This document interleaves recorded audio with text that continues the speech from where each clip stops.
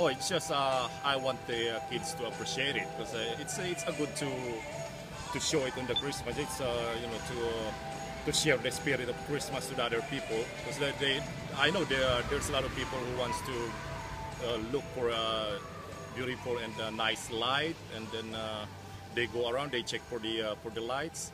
So I think it's the time for me to share my my knowledge too with regards to the lightings, Christmas lightings.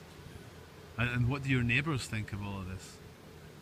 So far, no, I don't know. No one complains because I've been doing this for the last 10 years. It's just this the first year that I put a controller. I time it to the music.